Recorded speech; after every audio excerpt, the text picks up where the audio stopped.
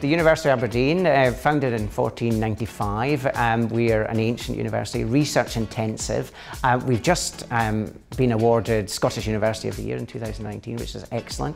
We've got 16,000 students, 2,500 staff, and we're on a multi-site campus.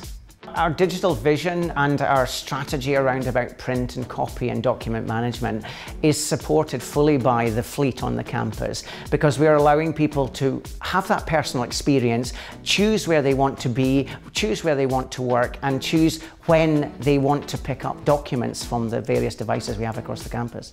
We had a huge number of devices throughout the institution where people had basically purchased their device over many, many years, and we wanted to be able to control that and bring it back in-house. Toner costs were enormous. So before I was involved myself, I believe they exceeded 100,000 to 200,000 a year. Working in partnership with Konica Minolta, what we've managed to achieve is that we will have 357 devices in total on the campus. So we're taking about 35% out of the total population of devices, which was all part of our original strategy, along with looking at a reduction in print. So with our previous supplier, we had in excess of 24 million copies being printed per annum, and we're now looking at a 4% reduction per annum on that, which has basically delivered us a 20% reduction in total. Before, uploading a whole stack of documents would take anything between 30 minutes to an hour.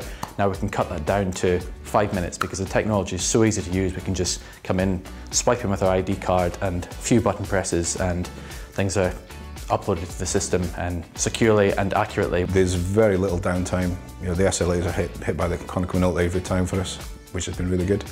The fact that we've got local engineers as well, that's been a godsend. You know, they know the areas, they know where the devices are. They're always quick to resolve any issues for us. Konica Minolta, being a global provider of this service, worked in partnership with a local service provider. That was a real comfort for us. We felt that we were dealing with people who understood the university, had lived in the same city as the university for many, many years, and actually some of them had been part of the university throughout their lifetime as well. And what that brought was the real understanding of the challenges that we had as a university to deliver a service that was going to be innovative, but also personal to the staff and the students. Giving shape to ideas. Konica Minolta.